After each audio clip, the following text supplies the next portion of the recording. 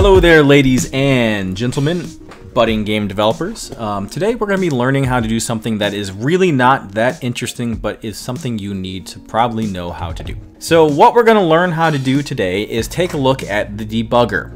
The debugger is really important for understanding exactly what's going wrong with your game or looking at certain stats about your game, and a lot of people don't seem to know how to use it. So you can also make your own sort of built-in debugger, or make counters and stuff to test stuff, which I absolutely recommend. Sometimes the debugger isn't enough to figure out where you've gone wrong, but the debugger is a very good start. So let's take a look at it. So we're going to click on the application and we're going to throw in some values. So we're going to need a global value and a global string.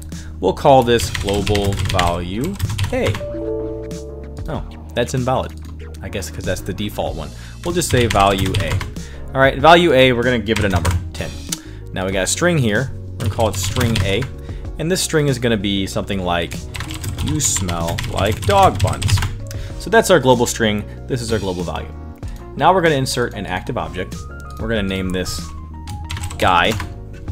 Let's go ahead and give guy some art, just because art is fun. So we're going to throw in some art. Right quick, he's just going to be some dude with a dumb face. So here's his eyeballs, and here's his mouth.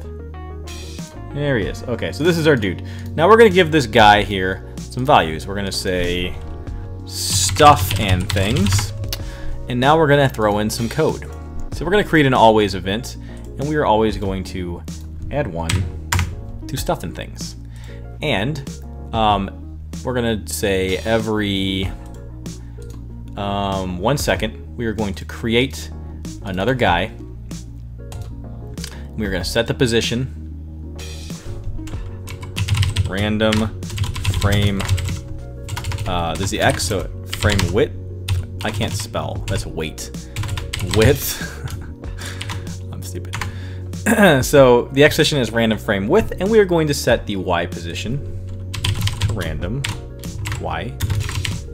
Random frame height. That's the height of the frame, and the other one was the width. So let's take a look at the debugger. Boom. So some stuff is going to start happening. Now this up here is the debugger, okay? So the debugger can do some things. Now we can pause the application by clicking pause. We can resume with play. If we click this button here, this will rewind all the way to the back of the frame. The frame will start over. This will just shut it down if you hit the stop button. So two things to keep in mind as well though. You can run the application or you can run the frame. If you run the frame, you will only be able to test the current frame. If you have anything in this frame, any code that will jump you to another frame, it will just shut down. You'll be done. So if you need to test the multiple frames or the entire application, you always want to test the application. But since we are simply running one frame, we will just do this. Now you can see off the bat that we have an object counter. Okay, so as these guys are added along, more objects are going to pop in here and populate. So that's really good to know how many objects you have currently in your game.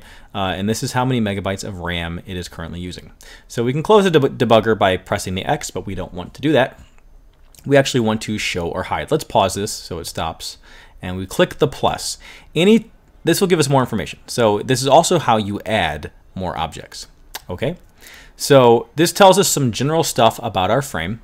This is frame 1. This is how long it's been running. Watch, if we press play, the counter continues to go. And this is our frames per second value. So we have global values. We can expand it. The global value A is 10. And here's our global strings.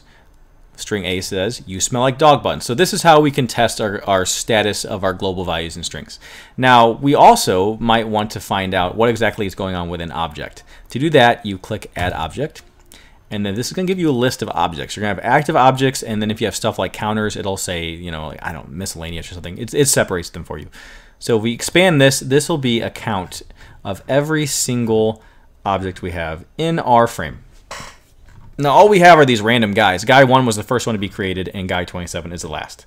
So we can look at this and double click, and it tells us all kinds of stuff about it. It tells us his X and Y coordinate, tells us how big he is, how wide and how tall, his fixed value. Then you can do a movement. His movement type is static. We can find out his animation frame, which frame number he's on. If you click on this, the alter values, it will tell you all of his values. Now, if you remember, this value is counting, so we can keep tabs on it in real time. All right. And as you see, it goes all the way to Z. That's because technically these values are already reserved, even though they might not be in the editor when you click on him and you have to add them. They're still technically there, and they do take up like kind of space. Anyway, so he also has multiple strings, which we have not set any of them. And we can also check the status of our flags. So, I mean, honestly, that's kind of it. Like here, I'll show you. We will add some more stuff though, so we can take a look.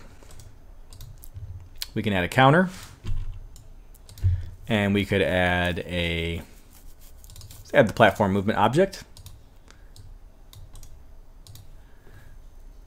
and we'll add a string.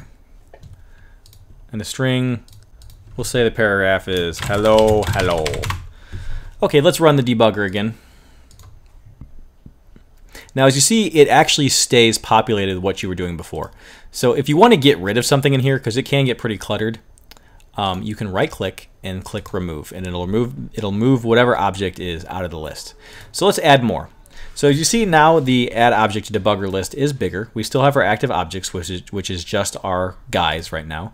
Then there's our counter objects. We have a text object, which is the string object, and we have other objects, which is the platform movement object. Let's click on the platform movement object. It tells us its X and Y position, which we don't really care about. It's fixed value, which is its ID. You have alterable values in here, alterable strings, and flags. Now, unfortunately, it will not tell us these values here, because these are internal to this object. It'll only tell us values like if we were to actually go in and change the alterable values of the platform movement object, which it does in fact have. Some people aren't aware of that. It has strings and values. I guess you could put a behavior on it. I've never done that. But yeah, so it'll only show us that, like its flags and whatnot. So if we look at the, let's remove this. We'll add the string object, which is a text object. So again, tells us our basic stuff, fixed value, size, and all that. But it also tells us our string, which is hello, hello. That is what is currently displayed.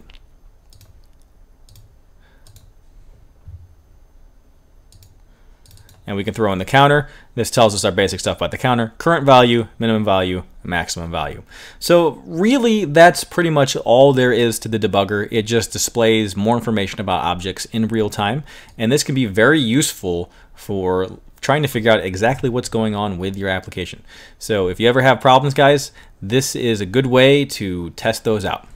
So there are actually other techniques, though, other than using the debugger to debug your games. And so one of them I'm going to show you is called, or I call it, is called using a canary. So insert an object.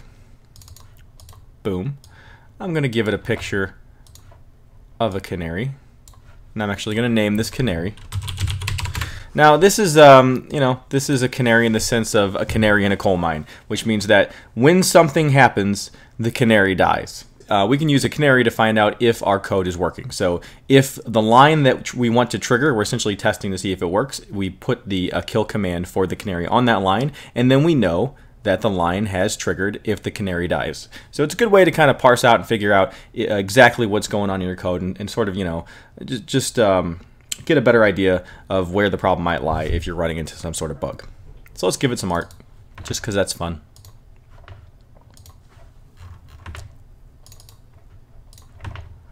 I drew this canary in Inkscape. Now he's flipping huge. We're going to resize him. He doesn't need to be ginormous. Now this canary is just for debugging, so obviously you want to destroy him and remove him from the game when you're finished. Or maybe you can find some way just to hide him through code if you are not using a debug version of the program. So let's throw in something we want to test. Let's say we have a global value. Okay, let's just make a new global value. I'll call it A. And let's say A is always getting bigger. So we're always adding 1 to A. Now let's say we want something to happen when A is like 50 or 100 or something. So we're going to compare our global value, and A equals 100. We would just simply go over here and say destroy. Now this means when this triggers, obviously this canary will be destroyed. So we would have had other stuff on this line that we were testing, but let's say that stuff wasn't triggering and we couldn't even figure out, we didn't even know if line 2 was triggering. By putting this canary here and having a destroy command, we can find out if it is in fact triggering. So let's run it, and he should just be destroyed. Boop, there he goes. Now let's say we always added 3 to A, and we ran it. Now the canary is not going to be destroyed now because it'll never equal 100. It's going to skip right past it. And so now we would know, oh, we didn't even trigger line 2. So that is how you use a canary. I find them pretty useful. There's another technique you can do to find out exactly what's going on in your program, get a little more information. It's kind of similar, but it can give you a little more specific information about what is being triggered. So that is to use a debug console that you make for yourself. And essentially, all you're going to do, let's just put in a string. String object. Where are you? String? Here it is. We'll just throw in a string over here. We're going to call this debug. So instead of the canary in this case, let's edit this so it will trigger. So we're just going to add 1 to A. We're actually going to write something into the debug string whenever this triggers. So we do that by going to change alterable string, and just whatever you want to put in here, just write in something that makes sense for the line. You could say like line 2 okay, or whatever. And so we will run this, and right now it just says text line 2 okay. So we know line 2 triggered. And we could also do this for, like, you know, all kinds of different stuff, like button presses, to check button presses. So this is gonna be right, copy this, this will be left. So let's just drag this down. And when we click the right button or the right arrow, we will say right pressed. And then over here, this will be left pressed. So we find out first that line 2 is okay, we're pressing right, we're pressing left. So by using this debug console, it can give you a little more information exactly about what is going on within your program to help you debug it. So I would like to thank you guys for watching this, and I hope that you are having a fantastic day. As always, please feel free to leave any questions and comments down below, and if you can, please join my Discord channel. It's a great place to hang out. So thank you guys for watching this, and I will see you in the next video.